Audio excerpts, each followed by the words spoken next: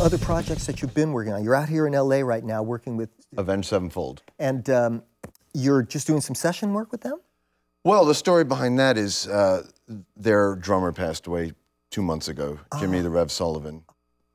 Yeah, and it's a really sad thing because he was way too young to leave us, 28 years old. Long story short, I was on a list of Jimmy's favorite drummers, and so they called me and asked if I would do the album. And for me, it was an honor, just given the circumstances, you know, it's such an emotional thing.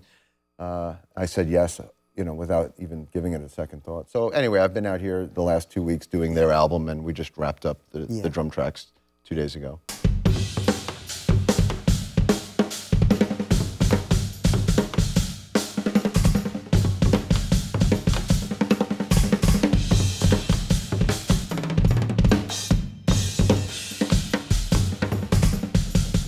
I was born the day that the Beatles completed Sgt. Pepper. Wow. So there was a certain synergy there, you know? Yeah.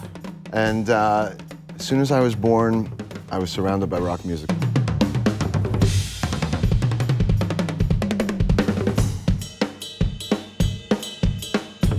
To make it into the pages of Modern Drummer was, I guess, the first step of surrealism. Then to be on the cover. Yeah. You know, and I've now been on the cover 3 times. So, but the first cover was like.